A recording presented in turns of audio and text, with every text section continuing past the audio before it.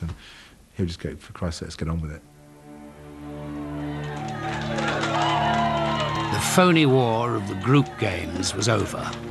It was do or die against the Welsh. Let's make sure we start against these guys very, very direct. Very, very direct. They are shitting themselves, those Welsh guys, and they're not used to it, and they won't be ready for it. The moment we walk out that door, guys, this is what we've been working for a long, long time, you fellas. No fucking hiding place. Do not leave to the guy on your left, the guy on your right. It's down to yourself. There's no fucking hiding place. We are not leaving this ground without a win. No hiding place. Let's go, do a job. Let's fucking be inspired by what's going to happen now. Let's go.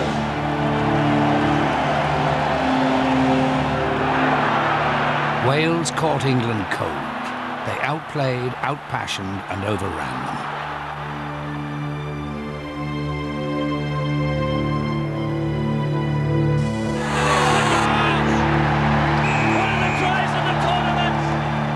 Whichever daft sod thought we'd beat Wales by 40 points needs shooting. I mean, Wales-England in a World Cup quarter-final is always going to be close. And now Luger! It's gone backwards!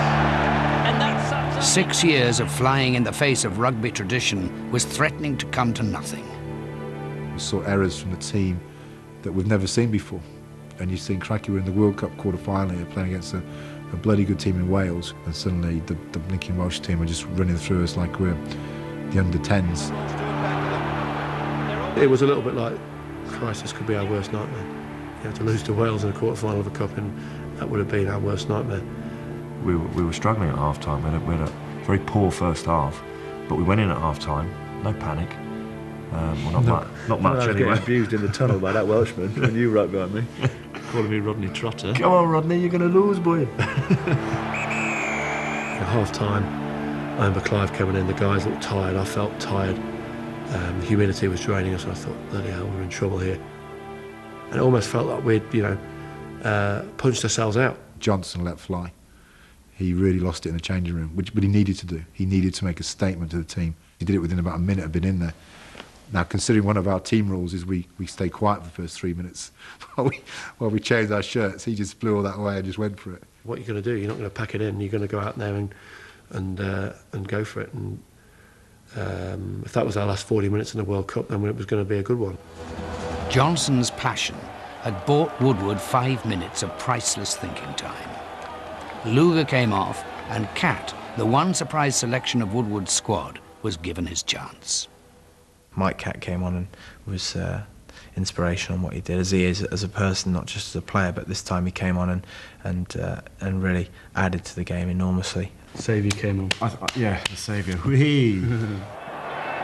The turning point had come from a player who had only been playing the game for 3 years. Ransacking rugby league for a mercurial player like Robinson was another of Woodward's maverick decisions. I do feel it's my natural ability just to go and run.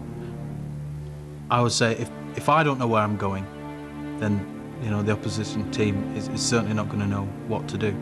Because sometimes I set off on a run and I haven't got a clue where I'm going. I just try and find a space. He has Greenwood outside! That's trying. Did he hit the corner post? It's a rush, when you do, create those opportunities, when you do beat men, you sense the crowd are, on the feet, and it does give you a rush as a player. That's basically why we're there. The try gave England hope, and they ended up 28-17 winners.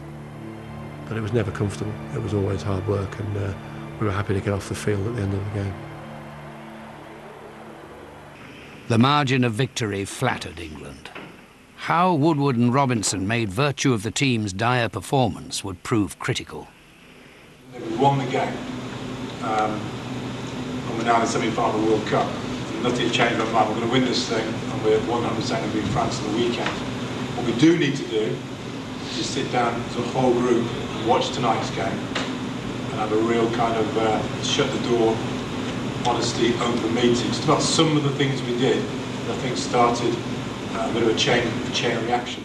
One thing we are is quite brutal, the coaches are brutally honest, and they expect the same of the players, so, you're the sort of first. If you have a bad game, you are the first to put your hand up, and if you don't, the coaches will tell you whether you've had a bad game or not. But yeah, I mean, after say the Wales game, you know, we had to sit down. We had a bit of a bollocking. I'll make no apologies now. We are going to pinpoint some people in the room, and if anyone's got an issue with it, that's been over dramatic, and you should leave the room now, because we've got to get this right.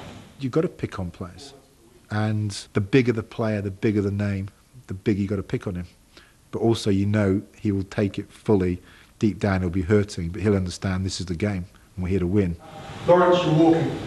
We're still walking. Look at that. All we've got is 13 players in this area. So again, we're playing narrow, and we're playing narrow because we're walking, and we're watching. Taken plenty of criticism in my career. You know, we're all big enough and strong enough to cope with it. You know, I played every minute of every game, so I must have done something right. He's the guy who's always going to prove you wrong, and that's what you're trying to achieve without playing games with him. And but he played against Uruguay. He was great. I thought very clear about making him captain, and I thought no, that will wind him up even more. If I don't make him captain, he's going to be even more annoyed, and we've got to get this guy back to his best. The critique of senior players like Delalio was designed to fire up passions within the team. Woodward's exaltation of another player had a totally different agenda. After the Welsh game, that everything was leaning on Wilkinson, that suddenly England hadn't played that well because of Johnny Wilkinson. So I just made this massive point to the team that also when they were reading the stuff in the press about Johnny not playing well, it was all hogwash. He'd played fantastically well. It was a lot of the other players hadn't risen to the occasion. The way Johnny played out there was awesome, and I'll tell you that. We watched his performance yesterday. Defensively, if he hadn't played, forget the goal kicks, if he hadn't played defensively, we would have lost the game.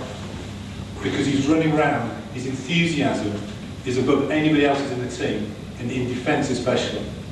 So I just want to say that publicly, so I thought it would be awesome for the weekend. And I think it's the rest of the team that could actually understand what's going on here. He's an extraordinary player, but you could just see what was going to happen with the media. They were determined to kind of burst his bubble, and he was awesome in that World Cup, absolutely brilliant. The pressure on that guy is immense to deliver, and he could just have that one-off day and miss every kick at goal. It can happen even to Johnny Wilkinson. You know, he would never live with himself. You set your own expectations so high that the majority of the pressure, or the pressure that you put on yourself, far outweighs that comes in from anywhere else. So really, you know what you're fighting against. You're kind of fighting against your own, like I said before, your own goals, your own values, and your own peace of mind. He's the world's best player. So who is anyone, especially even me, as his coach, to say we're doing it wrong? I think he is the world's best player. Not his goal kicking, the way he conducts himself on and off the field. Everything he does, he steps up the mark and wants to improve, improve, improve. At the end of a kicking session, if you're 2 minutes away from finishing, and those 2 minutes, you're not happy with those 2 minutes, and those 2 minutes then turn into another hour and a half, and you end up missing appointments, you miss wherever you're supposed to be, or you put things off, or you phone up and cancel things and you go and do another hour and a half or whatever. That might seem obsessive to some people, but to others that gives you the right and the peace of mind to sit there in the evening and relax and if there's any evening left, you know, and watch the telly and actually have a clear mind, you know, and sleep well that night. If I don't kick well, then I'm so anxious I end up waking up early anyway and go and doing that extra hour and a half